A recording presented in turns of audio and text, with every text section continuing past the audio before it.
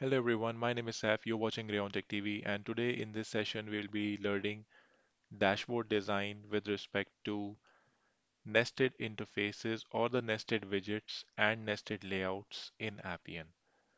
So this is a rough blueprint of what I have in my mind, and the outer box denotes the parent home page or the interface, where the inner boxes denotes the division of the sections of the home page or the dashboard which I want to create.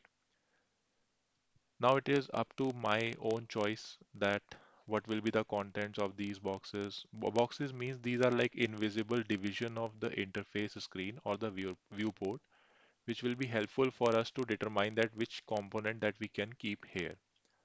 So this is a rough draft that I have in my mind, and we can just prepare the design out of it. So I directly started with a basic interface where we have a header content layout, and inside that we have a section layout, which is a like it's a dummy code basically. We have a section layout, inside that we are having a text field. So considering my blueprint that I have, I need three major sections, and for each section there would be separate divisions of the column layout or side by side layout, whatever the layout will be. We will have a look later, but let's start with the division of section layouts first. So as we can see we need one, two, and three section layouts. So let's drag and drop them. Now it depends on your personal choice. Do you like to drag and drop or do you like to code from scratch? So I like blended implementation. So I am dropping the sections and I will be configuring them later in my code or whatever I like, just to save my time. Because it is low code, you just have to save your time and produce efficient code. You need not to follow any kind of set theoretical approach. The end goal has to be efficient applications with less development time. So as I think that this dummy code is not at all required now, so we can remove this one. Now we have three sections. Inside these sections, we have to drop, let's rename them first so that we can easily understand them. This is the section 1 and this is the section 2, and this would be probably section 3.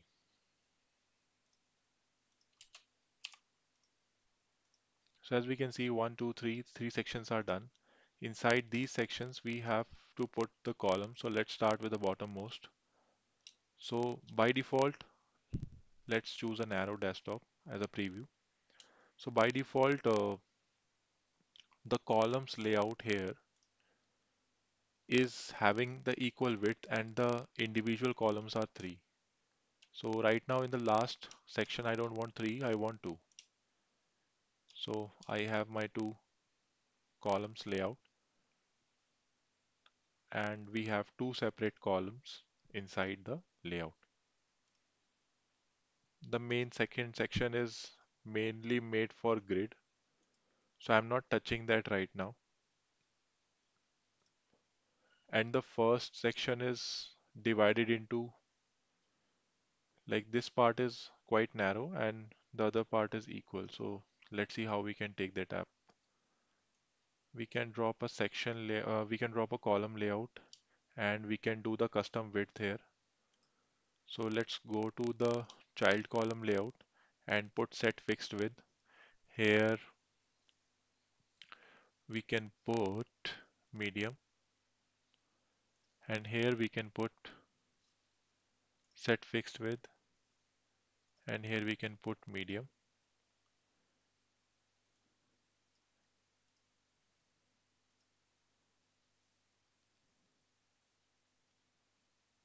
Or, like, instead of this, what we can do, we can put relative. So it will be like twice. Here it will also be relative twice, and the balance will behave accordingly. So what we expected, right now it will not be visible because it is just a container. The moment you put an elements, then you will be able to see the difference. So what we expected is finally achieved here when it comes to the layouting. So first one is having considerably bigger area, second one bigger area, and the third one is something that we need the smaller one. Quite right on the track.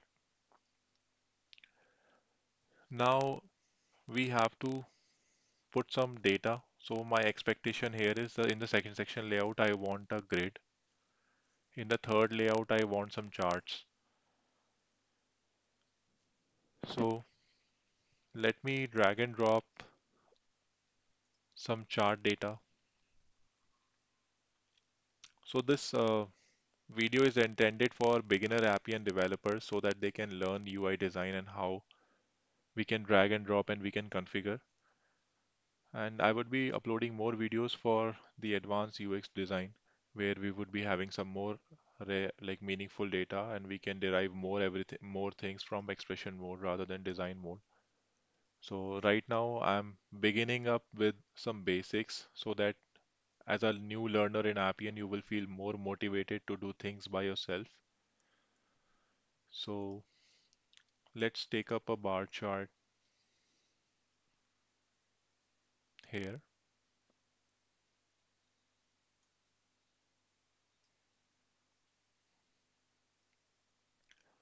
Let's take up a column chart, or let's take up a area chart second. And in the third one, let me see how it goes if we put side by side layout there as a child. So now we have the side by side layout. Inside the side by side layout, let's put a gauge and let's put another gauge below it so we can duplicate. But I think in side by side layout, it will be one beside each other. So I don't want that.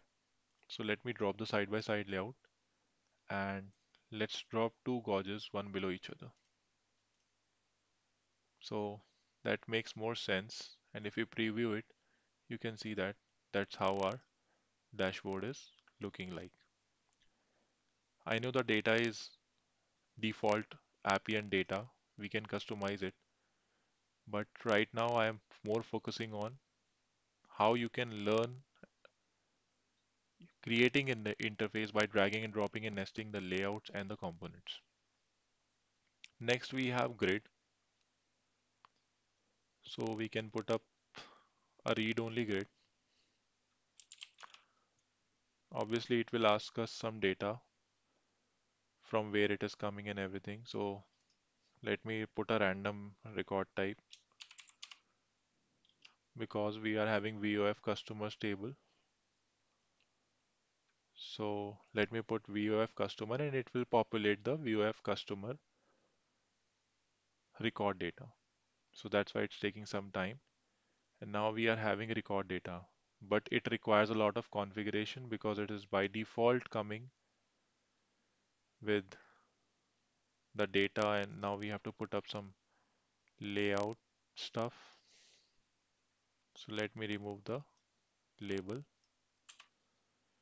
label position hidden, visibility always show, styling, spacing dense, height medium.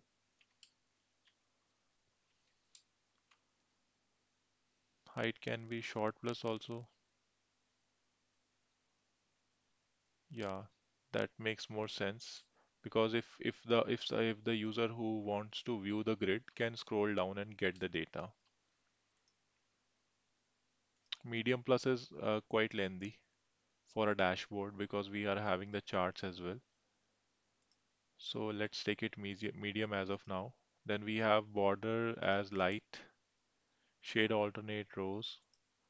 Let's not go till selection and validations, and this is fine for us. Now in section 3, I had planned for some more charts or like event history.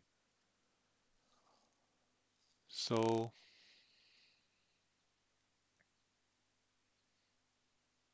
on the left side, we are having the components. Beside that, we are having another section of event history and like basically these are patterns. Patterns is nothing but a combination of code that is producing some functionality, just like we are having uh, web development components and you can include the libraries to include those components in React.js. There are already built up components, and if you just want to use them in your web development project, then you can use them and import them in your library as a library. Same thing goes with Appian patterns. Appian patterns are just like code snippets that will help you to speed up your development process because you are using them generically, but for your own use case, you are modifying them. So directly or indirectly, it will be really helpful for you because it will save your time. Rather than writing the code from scratch, it will be helping you to speed up the development. So I'm just looking out for event history or like let's search event timeline. Yeah, this one works fine, but this is too lengthy. Okay, let's see how it goes. Event timeline does not works well for this one. Comments lightweight. Okay, I did a mistake. One sec.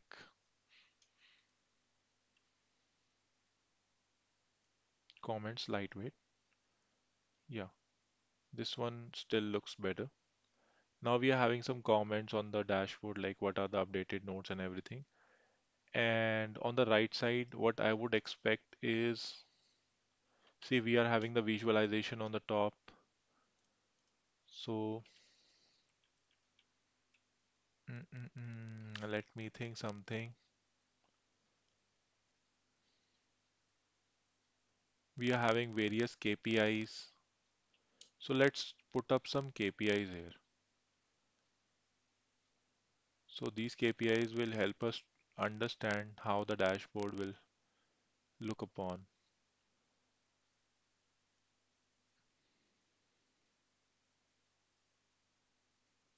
I think this one looks better.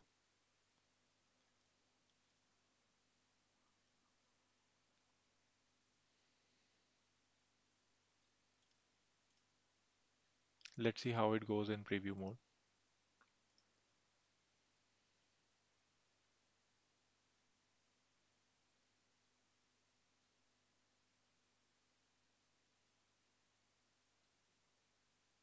Yeah, it solves the purpose and that's how it is. Although the dashboard needs some customization because the default widget size is quite large, so we can reduce that. How we can do that, let me show you. Just go back to edit section, click on bar chart. You will have the configuration. Although we can do it in expression mode also, but I am showing you a simpler way. Instead of label position, we don't need the label position. Stacking none, height short,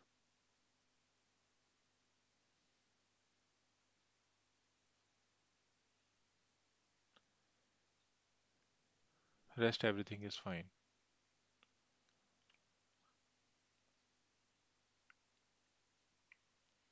Now same thing goes with area chart, label position, none, stacking normal, height short.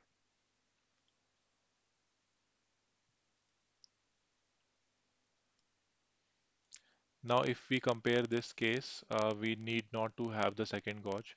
So we can delete this one and we can reduce the size of the gauge as small one. So the size of the gauge is small now.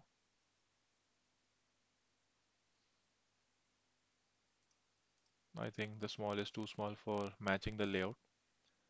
So I'm putting up medium. Yeah, medium works fine in this case. Now we are having the read-only grid.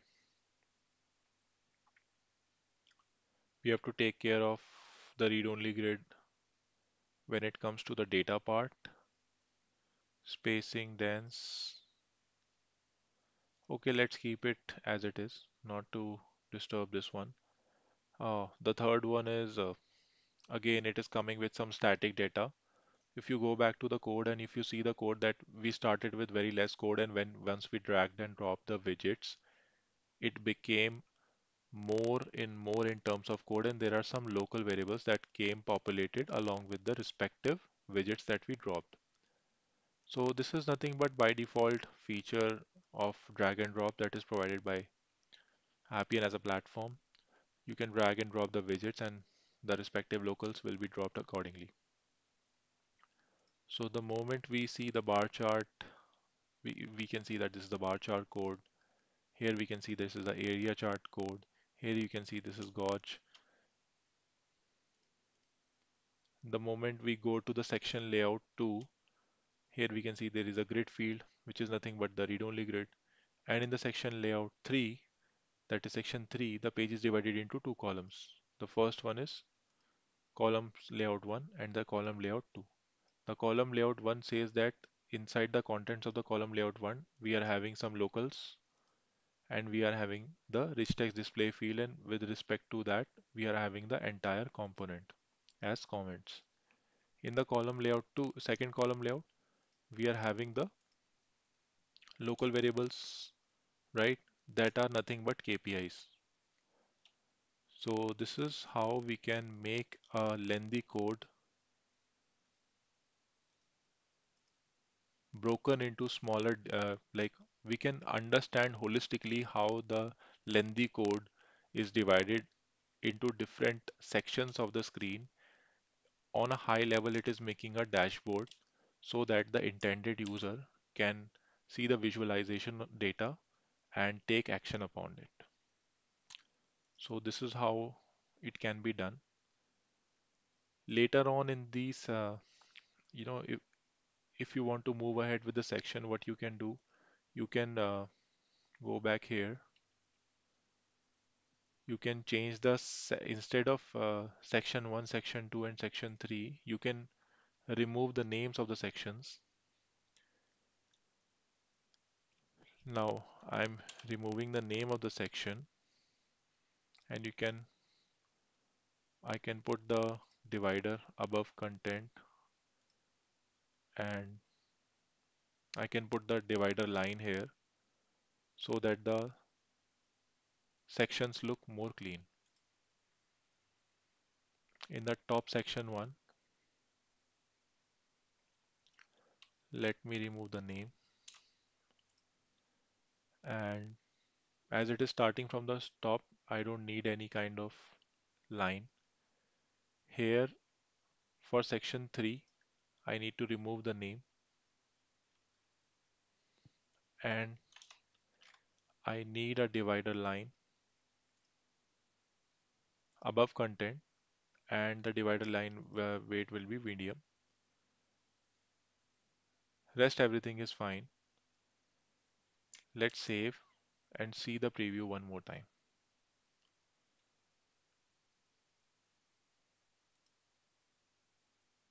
So as you can see, our preview is ready, where we can get an idea of how the grid and the comments and everything is visible with respect to the widgets. Using this interface, we can create a site or we can create a portal in the further steps of this UI design. So let me know in the comment section that do you want more dynamic data, or do you want more meaningful data with respect to this dashboard, or do you want more such classes of UI design? If you really like my explanation, do give a thumbs up, and I'm a regular contributor in low code community. So feel free to drop your comments or suggestions or doubts in the comment section, and I'll see you later. Thank you.